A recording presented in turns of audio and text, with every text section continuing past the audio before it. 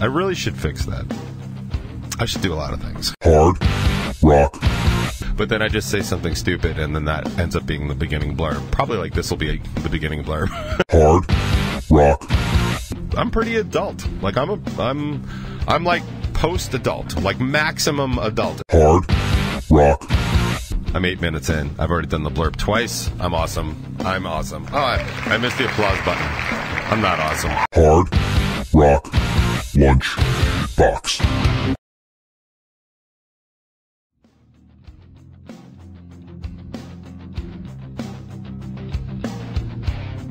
What is up, everybody? It's time for another edition of the Hard Rock Lunchbox. Yeah, that's right. It's Thursday, I think. Hoping. And, yeah, this is what we do kind of every Thursday at noon here. Excuse me. I'm wearing my Taking Back Sunday shirt that is old enough you can barely see that it's still Taking Back Sunday. And as I caught a glimpse in myself in the mirror on the way down here, I realized that, oh, that's why you never see fat kids wearing emo shirts. Yeah, because I look ridiculous in it. But I've cut the sleeves off. Therefore, it is my official uniform of the springtime edition of the Hard Rock Lunchbox. That's me.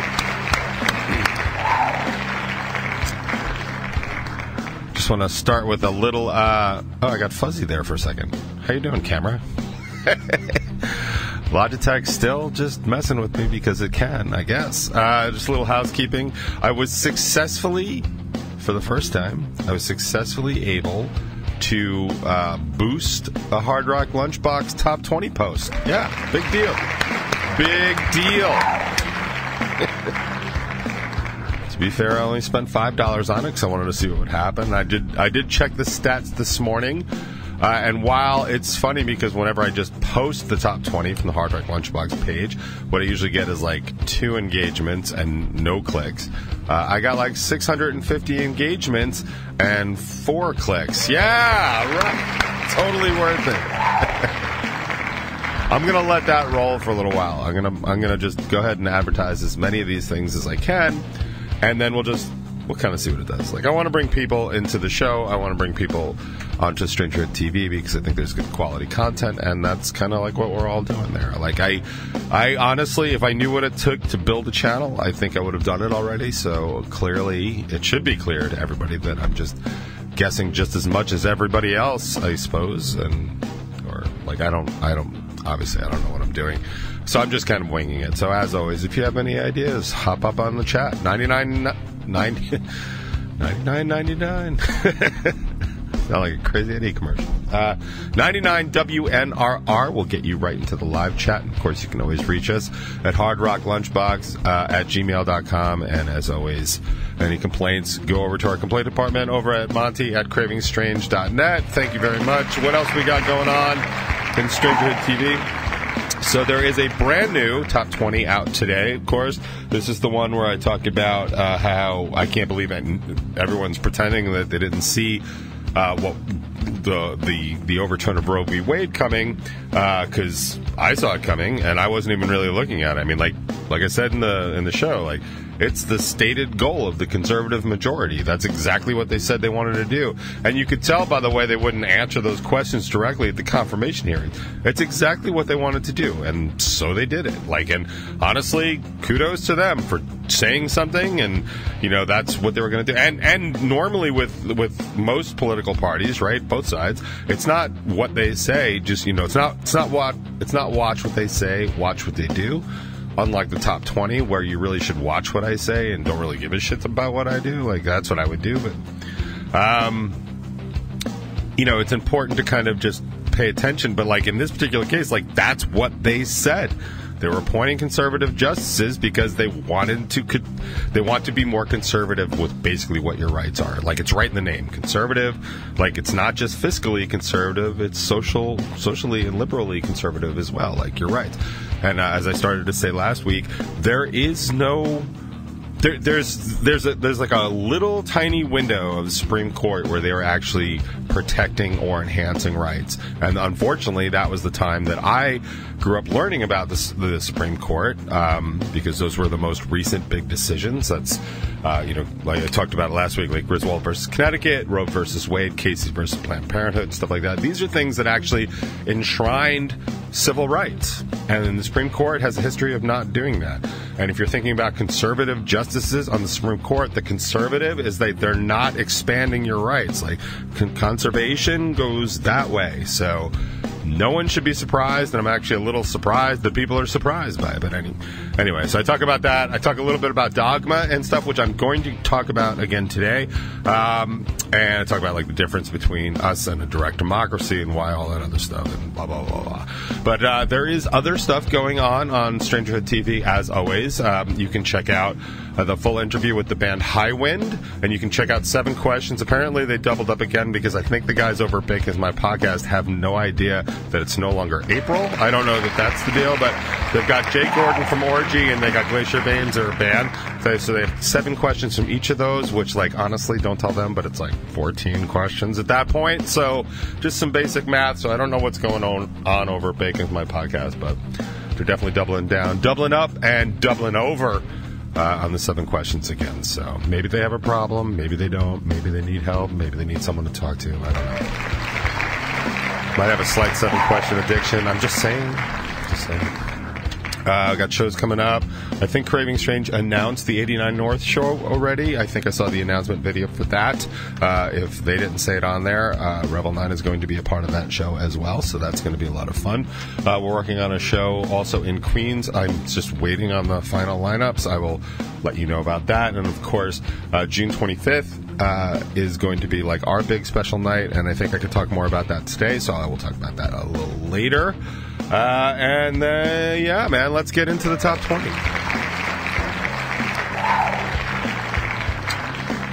It's nice to see the chat filling up. All right, hello everybody in the chat. I do remember when they added the ability to just sort of log in on whatever name you wanted to add in. Like you can log in as a guest and then type in your name, like a lot of other chat rooms and stuff like that. And I really do appreciate sometimes the extra effort that goes into people's names. I don't have that kind of time. I was actually the first one here today, which when I tell you that never happens, like never happens. And what is going on with my hair right there? Why is it sticking through? This goes on like at least once. Well, I was going to say at least once a month, but it's like got to be like every show. I cut my goddamn hair not all that long ago, and for some reason it just grew back. And I guess I should stop complaining because of all the problems I seem to have. Like that's not one of them. So like let's knock on some wood. Yeah, knock. And boy, that compressor really just kicked in right there, huh? I should probably drop that. I really should fix that. I should do a lot of things. I think I just found my opening clip. Oh man, it's funny. I every week when I post the top 20, I just kind of like try and figure out like what that opening blurb should be, and for some reason there's just always something self-deprecating. And sometimes there's like a really important beginning that would be like a really good lead-in, but then I just say something stupid, and then that ends up being the beginning blurb. Probably like this will be the beginning blurb. Anyway, what do I know? I'm 8 minutes in. I've already done the blurb twice. I'm awesome. Oh, I missed the applause button. I'm not awesome. So I didn't really have anything specific to talk about. I do want to talk about this dogma thing because it's kind of important. But then something else sort of just struck me recently, and I have not had a chance to run this by my normal check.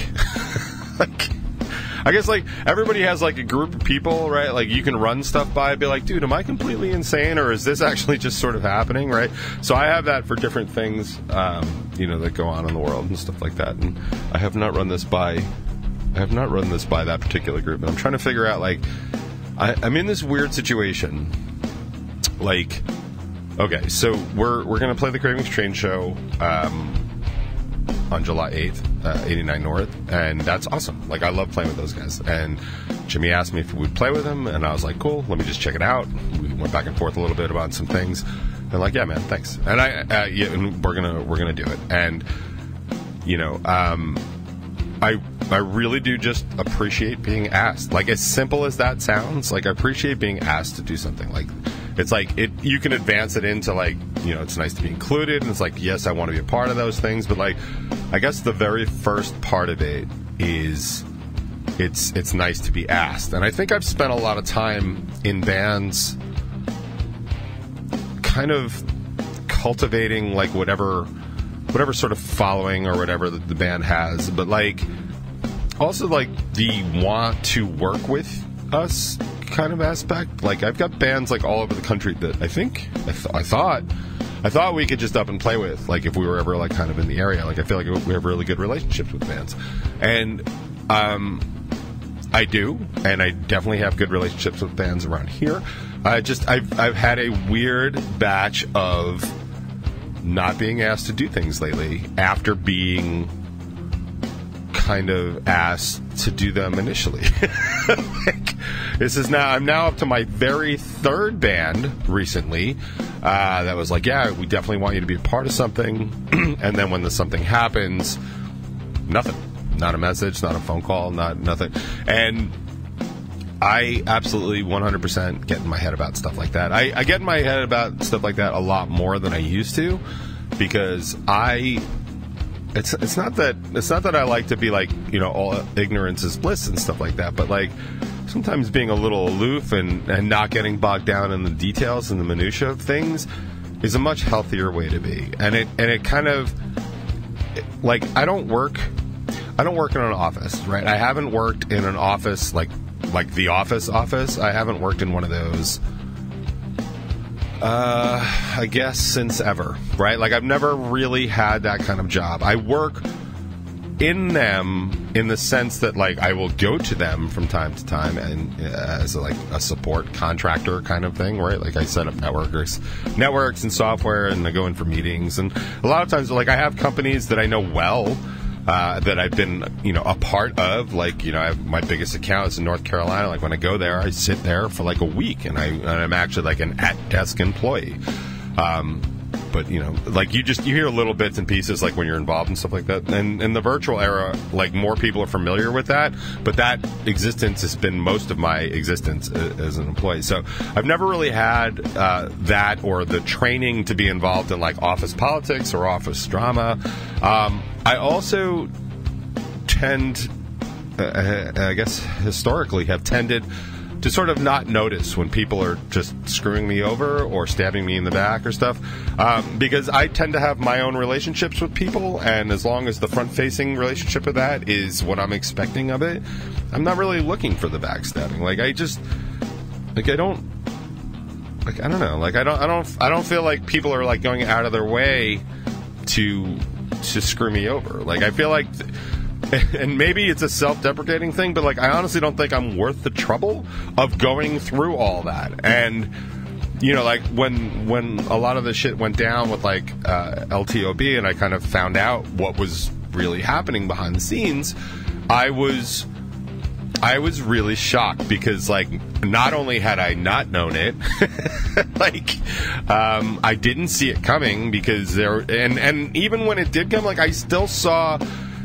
I guess I saw no logic to it, right? Like, it didn't make any sense. And, we've been treated badly, we've been treated quite badly by several bands over the years. I know that, Face the King had all but blackballed us or blacklisted us from a couple of shows, and I don't even remember what the reason was. There was something, but I remember even talking to Joey about it, like, years later, and he was like, "Yeah, man, and that's why we don't invite you on any shows." And I was like, "What did you just say?" like, now, to be fair, and in Joey's defense, years after that, like, he actually apologized, basically, for being such a douche all the entire time he was in Face the King, and I, truly respected that. Like, I thought that was a big deal to actually take time out of your day to say that kind of stuff, because I think it was, right? So, but it's not representative of, like, the only time that's ever happened. Like, and it's weird. Like, I guess in a band way, it's like being dumped for the prettier girl. I don't know. Like, I watched a lot of 80s movies, right? Like, so I kind of know, like, that formula, and that's just kind of like what it always felt like. But it was funny because whenever, like, I would talk those things out with people like I respected and trusted and stuff like that, like, the funny thing on it is that it never seems to really make a difference. Like, it doesn't do anything for anybody to do that. Like, what it does, in my less than extensive experience, what it seems to do is every time that happens to me personally and my band specifically, it feels like just a little Jenga block gets pulled out of whatever foundation or fortress or whatever we were kind of working on, because it's clearly a situation where it's like I've lost something that I thought I could inherently trust. And that's kind of a weird thing, right? Like, it's a weird place to be in, because, like, when I think of like bands I want to play with and stuff, like I don't really kind of go through the scorecard of like, oh yeah, they didn't do this, they didn't do this, they didn't do this, but we did that. Like, I just don't. Like, I really kind of think, like, what bands could we play with? Like, I had mentioned it at the time, but when we were doing the Village Pub show, I was going to add a fourth band to it. I was talking to TC, who owns it, and she was like, why don't we just keep it at 3? It was very, post-COVID and stuff like that. Like, let's just keep it 3. And there's absolutely no way that we could have not added a fourth band time-wise. It would have been just fine, and the audience would have been fine. But, like, I was going to ask Eddie from I Ignite and A Farewell Fire to basically pick one of those two bands and come play with us, because I thought it's really been quite long enough that we haven't played together, and it's stupid reasons that we don't. And even though Eddie and I see things differently on a couple of things, and I'm not actually sure what straw broke that particular camel's back, but we don't speak. I talk to Eddie's dad often enough, because Sam and I see things eye to eye, and I talk to his bandmates, like I talk to Stefan and Corey on occasion and stuff like that, and of course I talk to Joey, who I guess is still in. I can't even keep track. And that's not a slam. Please don't take any offense to that at all. I really cannot keep track all the time. But I wanted him to be like, just pick a band and just like get up on stage with us. Let's kind of do that. Like, because that seems more important to me. Like, it just does. And it's funny too, because like in the converse, like when that's done to me, like I remember saying to Jimmy when they asked us about the 89 North show, and I was like, we just played Stereo Garden and didn't draw particularly well. But we outdrew the headliner as far as I could tell from the actual ticket sales and the people still in the room at the time. But like it. I said to him, I was like, I don't know. It could fare really well, because a lot of people couldn't make the last show in Patchogue, so they'll make this new show. But the reality is, my band's from Long Beach, right? Like, that's like an hour and a half. It's easier for us to draw into Jersey at that point than my guys to draw from there. And the irony, I suppose, is that any sort of Eastern Long Island fan base that I have is already going to go to the show because Craving Strange is playing. So I was like, I'm not really going to add anything in terms of people and seats, but I will add value to it. And Jimmy, in typical Jimmy fashion, was like, yeah, man, that's all I really want. Like, it'll definitely enhance and make the product more attractive. So somebody that was on the fence about going all the way to Patchogue to see one band or the other, be like, well, I'm going to go see both because they're playing there. Like, that's been a lot of what Craving Strange and Revel 9 has done over the years. It's not really about... well, it's definitely about us having fun on stage, but as far as the fan and the consumer, it's always about the value add. Like, we're not doubling the price because there's two bands on there. But if you're like, I don't really want to go out tonight. Oh, both of them are playing for $10 or $12 or $15 or whatever the hell it is. Like, I always thought that was a much bigger value add. And I remember like doing one show at Revolution. It was like 5 bands that like, pretty much if you polled anybody in the audience, they were all friends of it, and we were just selling it as like, it's basically $2 a band, and like, where the hell else are you going to find that deal?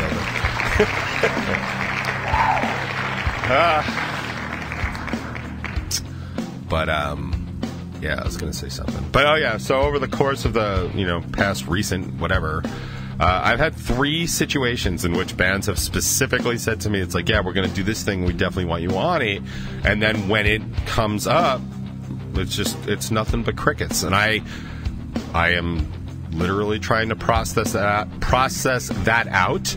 I know things are a little bit different in the post-COVID world, and that's fine because they are, and I understand that. And if you are looking for, substantial draw in certain places over, I don't know, that like I said with craving, like a value add, then I understand that too. I don't understand why it's not warranting a conversation.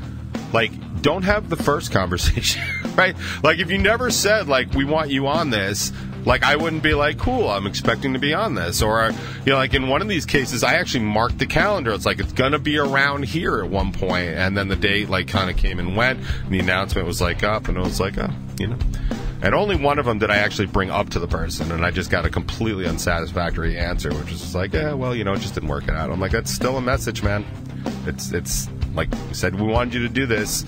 And sending me crickets it's not really cool. Like, in my opinion. Like, I mean, I understand, like, if you're like, yeah, we'll definitely get coffee one day. Like, that's fine. Like, I mean, that's it's not a expected thing, right? Like, it's like, oh yeah, we want you for a CD release. It's like, okay, that sounds awesome. I'd love to do that. Like, oh cool, there goes the CD release. It's so weird. Like, totally not on that bill. Like, and honestly, like, I can't even do all of them, so it doesn't matter in the long run. But like, for me personally, because I'm just like slightly a mental case about that kind of stuff, like, I'm just burying that insult right here because that's where I feel those things. Like, that's how I'm wired, and I'm sorry if anyone takes offense to it. It's not about you, it's about me. Like, this is completely about the way that I process things, and that's a big thing about life, right? And understanding, like, social situations and how social things work. And like, if you're a fan of the 4 agreements, like, that's the whole thing. Like, it's never really about, like, the other people. It's about how, like, this person is processing whatever. And in this particular case, it's me. I am that person. And I am not processing it properly. Like, I really should be like, yeah, man, that's cool, that's fine. And I would be, I think, if I've got some sort of explanation or answer. But again, when you're just laying in bed at 4:30 in the morning, because I guess that's what you do these days, you're just like, why the hell did that go down that way? And I just don't have an answer. And a lot of times I just need an explanation. Like, just an explanation would be just fine.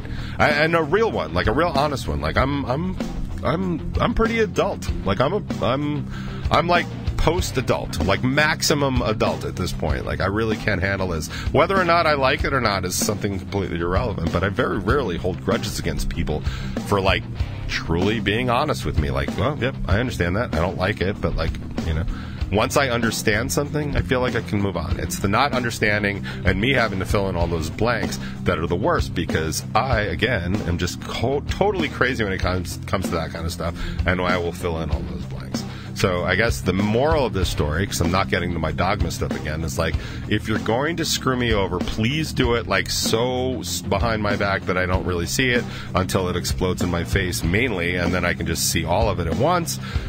Is that better than actually just like slowly getting fucked over? I don't know the answer to that. I think I'm going to turn to the chat for that. So if you're around and inclined to give me an answer on that, the question of the day is, would you like to be getting fucked over the entire time and then not know it until it spectacularly explodes in front of you? Or would you like to just be aware that you're getting slowly fucked over so you can prevent the initial, or the Yosemite super volcano version of it at the end? I don't know. So I'd be interested to see what you guys think, because I'm still trying to figure it out, because I guess I don't like either one of them. And I guess that makes me the dick. And I guess that's the lesson for today, right? Like, what did we learn here in the top 20? I'm the dick. Is this the first time we've learned it? Of course not. This is for you guys. It's a little icky thumb, which I think describes this. Probably not. Who cares?